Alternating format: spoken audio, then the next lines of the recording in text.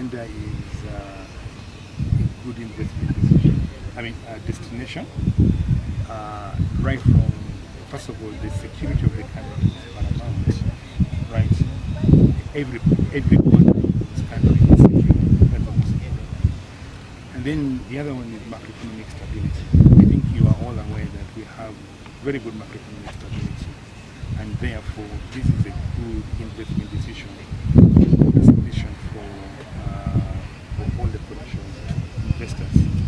And of course, things like there's been an improvement in things like the supply of power, the road network is improving. That's going around this whole region here. And you can see how good the road network is. Well, the work in Kingfisher is going on. As you know, the companies took a final investment decision at the beginning of last year.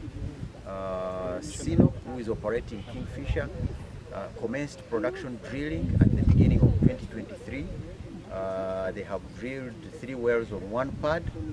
When we visited this morning, they are in the process of moving the drilling rig to pad 3 to drill another 4 wells there. The wells they have drilled have encountered the oil in the ground as expected, so that's a big achievement, because when you're drilling those wells, you have a chance of finding the oil you expect, but there's also a possibility that you might find less. The wells that have been drilled so far have actually encountered the oil that was as expected, and so the volumes that are expected to be produced are actually on track. Most of the projects are in advanced stages.